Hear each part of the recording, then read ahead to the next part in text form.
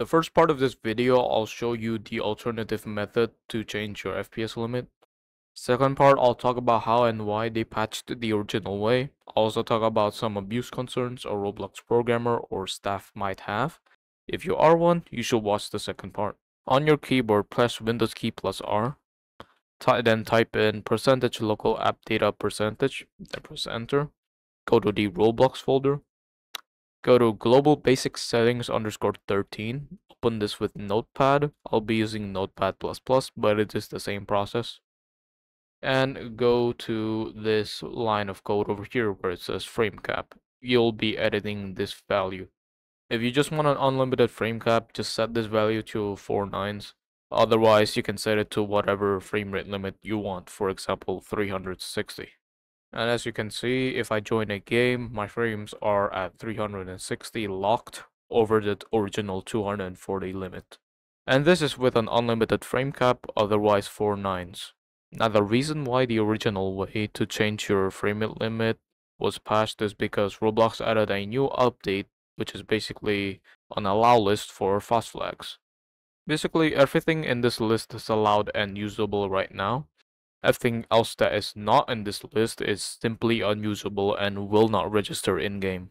The reasoning as to why they added this is due to cheating and abuse, and I can confidently say that is true. There are multiple fast flags that are quite literally cheating. I know of some that give you X-ray, invisibility, and I think a no clip, and there's probably more. Bottom line, there's a lot of fast flags that simply give an unfair advantage. Though more frames isn't exactly an unfair advantage, so the reasoning behind why they excluded the original FPS limit fast flags is unclear. But they did state over here that this list will be updated. Basically, this list will be updated and more fast flags may be added into here. Now, to my understanding, technically frame rate could be abused, but in a very different way.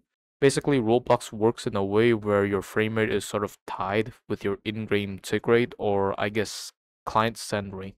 Sometimes if you go lower than the server's tick rate, your inputs will be a bit goofy, which is why sometimes you see like a mobile player moving in slow motion because they're too laggy and have way too low frames.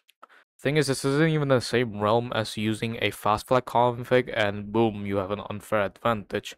That will basically be manipulating tick rate and taking advantage of client send rate being slower to air quotes lag switch in a sort of way. But even then, I don't think somebody can really gain an unfair advantage with less than like 30 FPS on their client, unless they find a workaround, which further proves my point of this not being in the same realm.